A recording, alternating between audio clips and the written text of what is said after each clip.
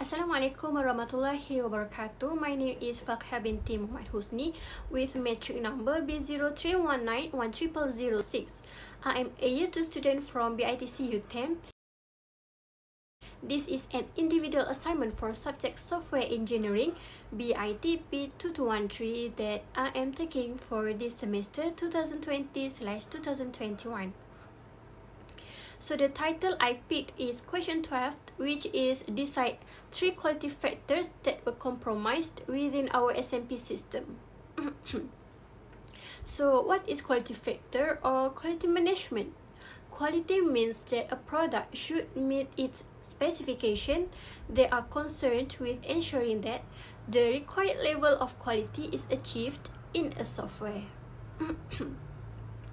So the 3 quality factors that I found within our SMP system are integrity, maintainability, and also reliability.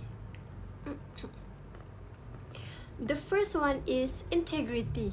This factor deals with the software system security, that is to prevent access to unauthorized person. Also to distinguish between the group of people to be given read as well as write permit. I do realize this when I forgot my password and tried to log in several times. If I'm not mistaken, 3 times.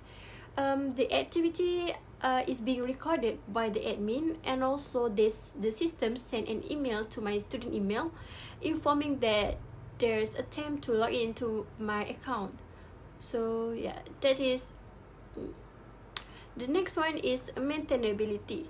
This factor considers the effort that will be needed by users and also maintenance personnel to identify the reasons for software failures, to correct the failures, and also to verify the success of corrections.